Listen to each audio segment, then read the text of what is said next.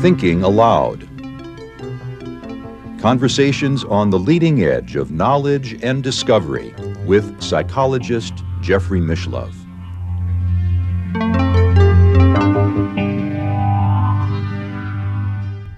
Hello and welcome. I'm Jeffrey Mishlove. Today we are going to explore the topic of opening to intuition.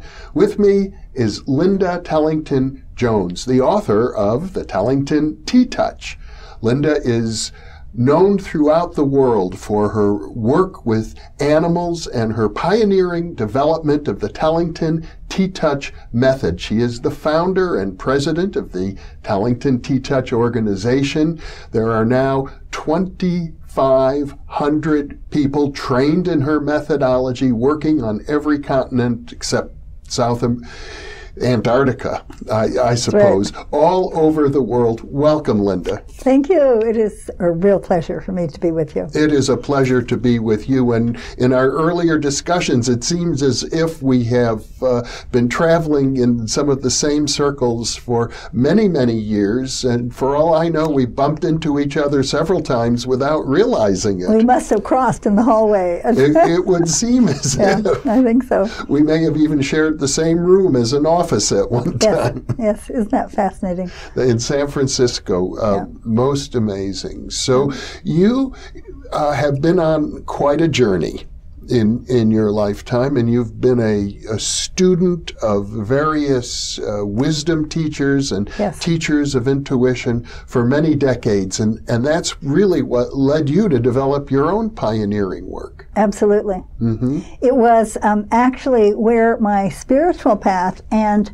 my whole concept of intuition began was 1972 at Esalen Institute, when Robert Monroe from the Monroe Institute was giving a weekend workshop, an invitational workshop for 40 people, and Russell Tark was there actually measuring all of us. Mm-hmm. And when he looked at my results and said to me, that I had as close to a 50-50 use of logic and intuition, left and right hemispheres, I was totally surprised because I never thought of myself as logical. And so I thought, okay, I'm basically a teacher. And I thought, how do we develop this left and right hemisphere, this intuition and logic? And so into my hands somehow came this amazing book, Drawing from the Right Side of the Brain, from Betty Edwards, classic book. And I started practicing, for months in my mind, drawing my name backwards, writing words backwards with the right hand and with the left hand, doing all of these exercises. And what's really interesting, Jeffrey, is that I didn't realize the role that Robert Monroe had played, because until I actually was answering questions for a book that just came out 2 days ago about me. It's called Linda, Trust Your Intuition. And I didn't realize until I started thinking, okay, what started me on this spiritual path, that it was, I didn't even really know what the Monroe Institute did because I'd never looked at their website. And that whole thing of, intuition and all that the amazing Monroe Institute teaches, that's been a basis for that, and for those words from Russell Tark all these years. Well, of course, Robert Monroe is famous for his out-of-body experiences, journeys out of the body, far journeys, and way up there. And so I'm assuming that's what this Esalen workshop was about. That's what it was, and we did this hemisync, and as it happened, as we were sharing after among the 40 people, Joan Halifax and I had the same vision. We connected to the same cry of an eagle. And so we started talking about it after, and she asked me if I would go and help Christine Groff, because her cat was having kittens and the cat was going crazy and she'd never seen this before, and would I come and help? And that's how I met Joan, and I've had many, many years of contact with her since. So this is 1972. And you were already at this point well known for your work with animals, I must assume. 72. Well, no, at that point, I mean, I'd had a school I was known in the horse world, and I'd had a school residential school for riding instructors and trainers at the Pacific Coast Equestrian Research Farm and School of Horsemanship. Yes. And people came to us from 9 countries and 36 states and spent these 9 months with us. But I never had the time to be on a spiritual path at that point. I mean, for me, I had gone to church. I was raised by parents who only knew and recognized a loving God, and they actually, they really lived the golden rule. They were role models for me. For prejudice was never allowed in our home. And I was born in Edmonton, Alberta, and at that time there was a lot of prejudice against the people who were immigrating from Russia and, of course, you know, Indians. Yes. But not in our home. I see. Well, that's wonderful. And also, I gather about your childhood that you and all of your siblings were into horses. Well, yes. In fact, competed. Well, yes, and the thing is that I had to ride to school for the first 6 years of my life in rural Alberta. Poor kid, right? And our horses stayed in a stable. My horse stayed in a stable. There were only maybe 5 or 6 of us rode. All the rest of the kids had to ride. I mean, to walk to school. To walk to you school. You got to ride. I got to ride with horse my cousins. to school. That's right. My gosh. So, for you, being around animals was something that was part of your life from virtually the beginning. It was, and my grandmother, for instance, would say, "Don't ever kill a spider. What about its family?" And I remember my father's mother, because at one point we lived on the farm with him when my father was helping my grandfather during the war on a pig and wheat farm. And I remember my grandmother bringing like runts into the kitchen, and instead of just letting them die, warming them up, keeping them warm until they were strong enough to go back. And I remember my grandfather found a nest of rabbits, and he brought a little bunny in, and that rabbit would go up the stairs and rustle around in his beard and wake him up in the morning. And I think the most unusual was my dad, who had disturbed a nest of duck eggs. When he was cutting hay. And he brought the eggs home, and we had a cat who had kittens in the kitchen at that point. Her kittens were in a basket, I remember, in our kitchen. And he put the eggs with this mother cat and the kittens, and several of those chicks, or actually ducks, little ducks, actually hatched and grew up. Were raised by the cat? By the cat. How amazing. So you were exposed to interspecies communication. From the very beginning. Yeah. Yes. Well, that's an unusual childhood, certainly compared to mine. Yeah, it is. and it's also unusual that my parents really honored animals. Wasn't just something, you know, that we used. It was a great honoring, a real blessing for me. Now, you mentioned Russell Targ, who pointed out to you that your left brain and your right brain functions were balanced, which is, I think most people in psychology would say that is a good, strong sign of a highly intuitive person. Oh, interesting. I would think so, because it means the two hemispheres of your brain can communicate with each other. Exactly. And that's what Tellington TTouch is all about, actually. Explain that. Well, actually, I would really love to tell you how I first became interested in the word intuition. Okay. Because it is as much a part of my journey as that one meeting with Russell Targ and Robert Monroe. But for my 30th birthday, I saw an ad in the San Francisco Chronicle that said for $5 you can get an astrological chart that is produced by the first computer. Oh, yes. And it was in Stanford University basement. I recall you wrote to me about this, and the reading you got is just uncanny. Well, what it said, and I still have this little booklet, it's tied with a ribbon actually as it came, it said that in my lifetime, I would develop a form of communication that would spread around the world. And in order to do so, I had to learn to trust my intuition. Mm-hmm.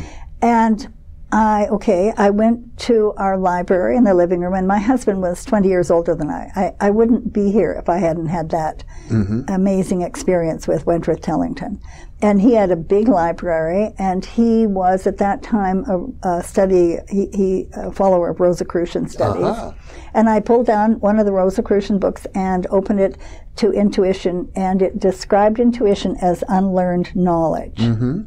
Okay, I mean, I see that today as knowledge in the quantum field. Mm-hmm. And actually, in Greg Braden's book, I want the sentence from the book, actually. It's the Spontaneous Healing of Belief. Mm-hmm.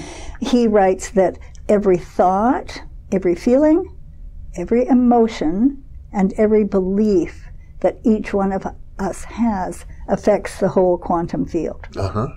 And that's how I see the whole concept of the Akashic records. Every thought that's ever been thought is here. Mm-hmm. And every thought that we as human beings have, or every belief, every feeling, every emotion, affects that field. Nothing is lost. Nothing is lost.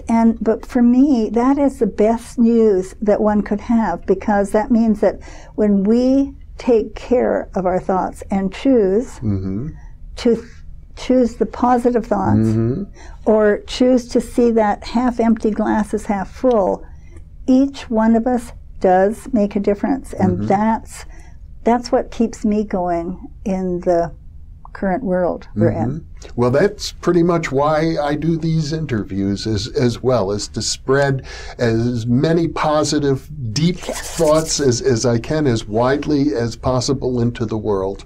And I love your interviews. When I looked down at that list of interviews yesterday preparing for this, I thought, oh my gosh, I've got to take the time to listen to all of them, because they're really, really precious. Well, I thank you for that. At this point, there are so many, it would take more than 100 hours. I can tell. It's hard.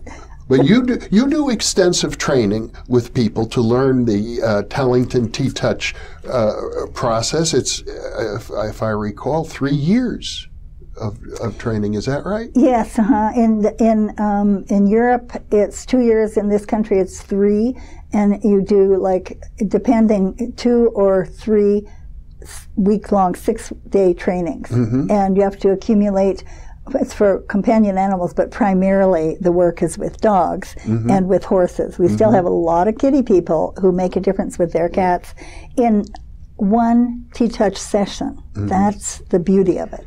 So on the one hand, a person in one session can make an enormous difference in how they interact with their companion animal. And on the other hand, to really master the process could take 3 years. Yes, and the fact is, just from reading the book, we've had many, many people, one of my 21 books, people can make a difference with their own animals or themselves.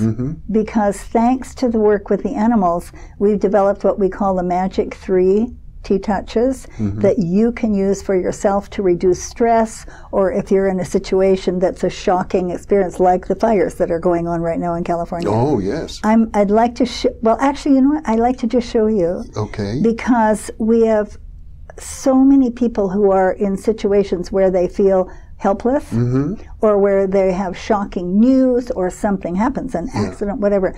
And what we have hundreds and hundreds of cases of this, because in our human 3-year trainings, you have to write all these cases. So we find you put your thumb behind your ear, take the forefinger and just do a slide up, then go in this little valley of the ear right down in the lower. Here. That's where the trigeminal nerve comes in, and go slide upward, go a little higher, slide up, and go to the top. My. And your thumb is behind, and your thumb gets the trigeminal nerve. So we never understood all these years why 4 times can bring a person out of shock or keep them out of shock. My. Or, and you just, or if you're tired or cold, or just, you feel you've got to go on, but you need more energy, you do this to yourself.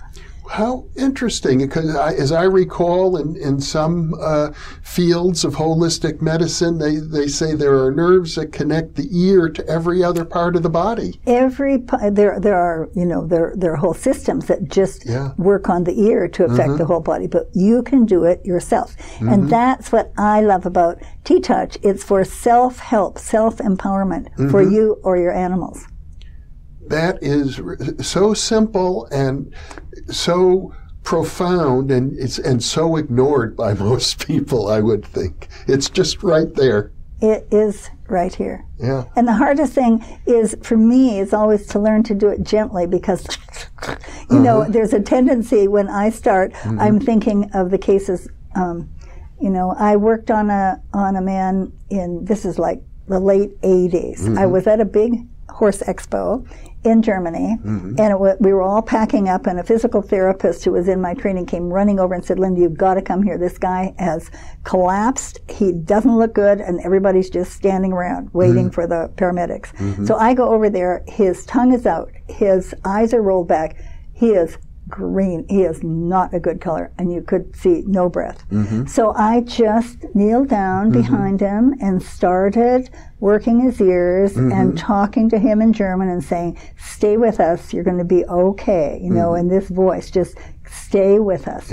And it was less than a minute, and I mean, he took this huge breath, and his tongue went in, his eyes came down, he was present. So the paramedics came within minutes. And so I stepped back, and he's obviously breathing, so they're not bothering, you know, they're not worried about him. And I was watching him, and his eyes started to go back again. So I just kneeled down and started this again while they were getting all their stuff out. And on his ears again. Yeah, on his ears. And so I received a fax, those are the days of the faxes, 3 days later, saying that he'd had a massive heart attack and he lived.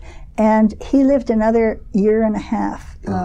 The poignant story about this was especially important for me because I was a citizen diplomat in the former Soviet Union, was there 10 times.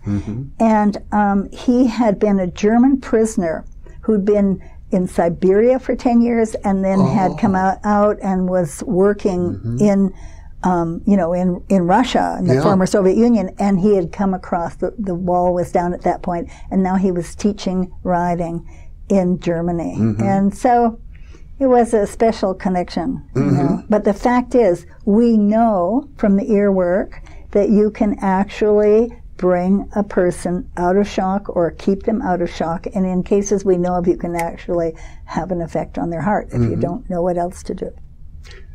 Most amazing. You are full of practical tips, aren't you? This is about self-help. Jeffrey, we need ways to empower ourselves and to appreciate this brilliant healing potential in our own self. And, you know, that's my passion. That's my passion. I recall one of my mentors, Gene Houston, saying, referring to the human being, but I'm sure it's true of almost any animal, we are born with a Stradivarius violin, but we don't learn to play it properly. We play it like it was a plastic fiddle. And how? And you know, Gene Houston, when I first started developing the work, we have, like, the Tellington TTouch is made up of the body work that we call TTouch. Yes. Which the second T in TTouch stands for trust. And then there's the ground exercises that we do, and then there's all the equipment that we use, these special harnesses and everything that we have for dogs, and for horses, all of this stuff. And two important factors. One is what we think, because the intention we hold for that behavior or health or performance or relationship with that animal is what is going to actually affect them. So we have to hold the picture of the behavior, performance, health, or relationship we want, because our human tendency is, oh, well, that's just the way the animal is, right? Or that's just the way I am. I'm always whatever. One of my favorite important textbooks is Lynn McTaggart's The Intention Experiment. Oh, yes. Anybody listening to this, if they do not know that book, treat yourself and get that book, Yes. because you will be able to change your It's life. a significant book. Now, I recall in your book an interesting story that I think illustrates this point you're making about holding intention. And Yes. it's about a situation in which you were working on some young snow leopards, a single, they were all sick, but you dealt with one of the siblings. Right. Uh-huh. Yes. There were actually, this was at the Zurich Zoo, and I was there giving a presentation that evening to veterinary students at the vet school, the Zurich University Vet School. And the head veterinarian for the Zurich Zoo has been a friend of mine since he graduated from vet school. He's now retired. And so they had this, there were a pair of snow leopards, and they were about 9 months old. Yeah. So, and they were dying of an undiagnosable respiratory disease. And Ewald was certain they weren't going to save them. Yeah. So, Ewald being the... Ewald Isenbugel was a head vet, yes. Professor Dr. Ewald Isenbugel. Who wrote, as I recall, the introduction to your That's right, book. he did, yes. Yeah. And he was just at my 80th birthday party in Germany on the 9th of September. So anyway, they brought out this snow leopard and gave me 5 minutes because they were afraid it would be really upset and get more stressed. So I sat down in a chair in the back, part of the zoo, and the other snow leopard was about, maybe 12 feet away. We were just on the edge of the enclosure. Yeah. So put it down here. And this snow leopard, with every breath, was bloody mucus was bubbling out of the nostrils. Oh. And so I just intuitively began doing these tiny, tiny, moving the skin like around the nostrils in 1 1/4 circles. We'll talk about why after. This basic 1 1/4 circle, which is actually a spiral. That's really the secret, I think, behind this. And I just, with no intention except to support the brilliance of our body's potential for ideal function. And I started there with never, oh, poor thing, nothing like that. Actually, with what I call an empty gourd head, which I'll tell you after how I learned that one. And so I just started with these tiny, tiny, what we call raccoon circles, just very close together. And I started down, the nostrils up over the head and down the neck and along the spine, just paying attention to my breathing and just holding this feel. It's just like, know your perfection for ideal functioning. That's our method. If I can interrupt a second, a snow leopard, even at just 9 months old, they are very powerful animals, aren't they? They are. But, Ewald Isenbugel, Dr. Isenbugel he always had this feeling with the animals of making a special connection. I mean, he was really, and I have a picture of him after with that snow leopard coming up to the fence after that one time and leaning in, and she's going and he's injecting, giving her an injection, and she's allowing this because of his connection with her. Oh, okay. Now, and the animal was not anesthetized? No. It was out just in time for your injection. Yeah. And when you were working with the snow leopard, you didn't move. It didn't move. You had no fear, I guess. No. I mean, no. Okay. I mean, why? Well, its claws and teeth and... Animals know when we're going to help them. That's a really good question, Jeffrey. And we found often, like with this ear work that we do with all animals, if they're sick, they may allow you to do things that they would never allow if they didn't need the help. They know the core level. So anyway, and you knew that they knew. Yes. And, people say to me, okay, Linda, how is it that you work with so many different species? I've worked around the world in zoos. But wait. Yeah, because I want to come back to the thought, the mental intention that you were holding when you remember your perfection. Yeah. And that I'm just talking to the cells. I'm just holding this potential for ideal function. Mm-hmm. It's not my job to heal. I am not a healer. No. And I don't want to do anything that anybody else can't do. Mm-hmm. Just hold the perfection, and hold this feeling of wonder. That's what I do. Mm-hmm. Wow, we are miracles. Every cell in our body is actually a divine spark. Now, as I recall, though, in your book, Yes. you wrote that you also, and you said you didn't tell anybody at the time, you were holding the intention that this healing would affect not only this baby snow leopard, but also its siblings who were also sick. The one right there, there was one sibling. Absolutely. I was holding the intention that, and she was watching us, really intently watching what I was doing. So I was just projecting that she could feel this also. Okay. So who you never touched? No, never got near, actually. Never even talked to her. Okay, and then? And the tail was that long. The tail was almost on the floor down here. And I went to the very tip of the tail. They had given me 5 minutes, but it was 25 minutes. And then when I got to the tip of the tail, and Evald and the other zookeeper, they did not move while I was doing it. It was just like time had stopped. Everybody was in a trance state. They were really And you were too, I presume. I was completely focused on the potential. Well, I would, only in a few times in my life have I been around exotic animals like that, but it's awesome. And every time I'm near them, I feel like it puts me into an altered state. Interesting, yes. They have such a special role. Anyway, so what happened?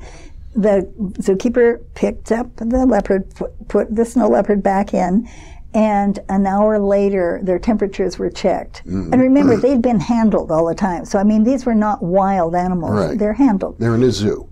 Right. And in a zoo that handled the animals at that time. So, and the temperature was normal.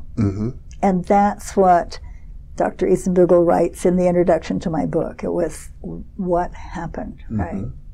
And including the sibling. Including the sibling, not just the one I worked. Both had temperatures. So you're holding normal. the mental intention to heal or to be a catalyst for both animals seemed to make a difference. Well, no question.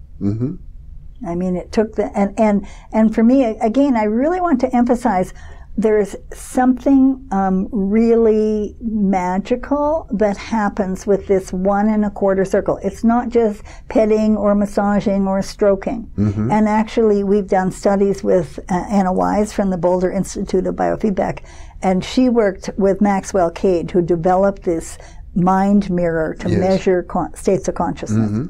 So we've worked with Anna actually 4 times.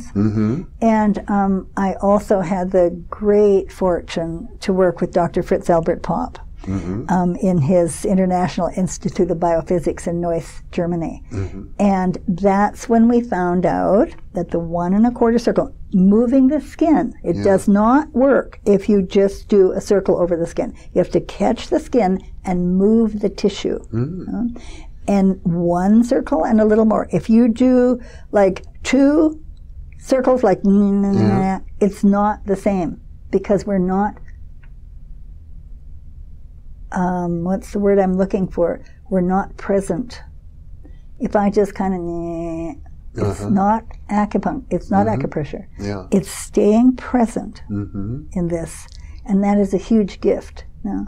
So we know. So what happened with the Popp Institute? We did first a pilot study, and we found that indeed that the 1 1/4 circles moving the skin did activate the cell function more than the required 17% to make it effective. Well, I like your emphasis on the notion of being present. That's it. Because it seems that that makes all the difference between mechanically going through some sort of a recipe as opposed to the application of conscious intuition. Exactly. And it's like playing the piano. You learn the scales. You learn the different touches and the different parts of your hand that you can use. And then you allow just to see what works at that, what affects. And, you know, you mentioned Gene Houston. When I first developed these different touches, we had 1, 2, 3, 4, and 5 ways of holding the hands. And then I realized, oh dear, who can remember those like numbers? And so we named it, the first one was the clouded leopard, where you hold your hand like a big paw and the pads of your fingers move the skin in 1 1/4 circles, and that brings the most awareness. And then we had the raccoon touch, which is the tip of the fingers. That's what I did on that little snow leopard, like around these parts. And you intuitively knew what to do. I just allowed my fingers to do whatever fit. You know, because you have a repertoire of, I'm guessing, maybe 50 different... Of the scales. We have 20, about 22 now. 22 different ways of touching. Parts of the hand. Parts of the hand that you actually move. And one of the reasons that this Tellington TTouch training system works so is we have also pressures from 1 to 10. And tempo, like that's a 1 second circle, a 2 second circle, and a 3 second circle. The time it takes you to move the skin around the face of the clock. And you can learn this, you can learn it in a couple of days just to affect it. We did, actually on YouTube, there is a little video of me working on a woman with Alzheimer's in a wheelchair, in a senior center in Ohio. And I had been invited there to give 2-day trainings to half the staff, 24 one day and 25 the next day. So it was 4 days. And then because the state was paying for that study and paying everybody's salaries to be there out of their work, they had to do a 1-year recording of every time the TTouch was used. For, you know, somebody who was crying and wouldn't go to sleep, or wouldn't take their meditation, or was wandering, or wanted to go home, or was having a lot of discomfort. These are all Alzheimer's patients. These were dementia and Alzheimer's, right? And so it's fascinating that all of those. So they didn't want just the caregivers; they wanted the kitchen help, everybody, for some reason, to be able to do this. Well, that makes sense. And it's an amazing study how less than 5 minutes of whoever was feeding them or taking care of them could put that person to a place of peace. You know, just with a couple of these little touches. You're reminding me of an experience I had in 1969. Fresh out of college, I worked at a mental health clinic, and Bernie Gunther, who was an Esalen teacher, wrote a book about touch and sensation. I don't know that one. Is he still alive? I don't know. Oh, I'd love to contact him. But I was reading it, and I was in a clinical setting with a woman who hadn't spoken since she'd been there. I don't know. She just didn't talk. And we did this simple little thing. I intuitively thought, let's just, I had each of them do this to themselves, just little tapping like this on the scalp. This woman started talking. Beautiful. After that. Beautiful. The simplest, eh? Yeah. That's the thing that gets me. So I wanted to mention Gene Houston. I started to talk as we develop these different hands. Like that's the clouded leopard. The raccoon touch is the very tips of the fingers. The lying leopard. I imagine this little leopard stretching out the front legs and sitting down like this. That's the lying leopard. And then you get the bear touch, which is with the fingernails. You might go in with the fingernails. Some people and animals love that. Kitties love it when you do it very lightly, just in front of the tail, and they'll be like, sticking the tail up. And then that's with the nails. And you have to have nails to do it because it's very lightly. And then the tiger touch, with the fingernails farther apart. And then you move the tip the fingers over, and that back of the fingernails, which we sometimes use just like that in different ways. This is really nice around your own neck, you know, to do this. And that is the baby chimp, because I've worked on chimps. And you know how chimps curl their fingers up when they walk. Well, yes, yes. And then there's the baby orang, because I worked on a little 2-month-old orangutan in the San Diego Zoo who had an inadequate sucking reflex. And you know how orangs, they let their fingers hang more. So orang is from the tip to the second joint. And you don't need to remember these names, but it's just kind of fun.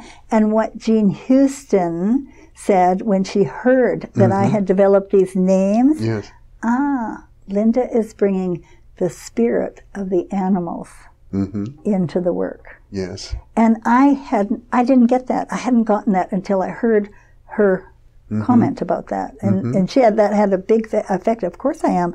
Wow, isn't that fascinating? Because in those days, I was still thinking much more logically. And now, whenever I start a workshop, and what I did before we started our talk was call in, just imagine calling in the spirit of all the animals now. All of the animals who have graced my life, all of the animals who need just support and recognition. And anybody can do that and just, you know, work way beyond just us sitting here. Now, you've worked, I'm sure, with thousands of animals at this point. I have, yes. Yeah. And more important to me than what I've worked with is that through my books and all of our teachers, many, many, many other people have worked with many animals. Yeah. And recognize, for me, it's about recognizing the beauty, the joy that animals bring to our lives, how important they are in our lives.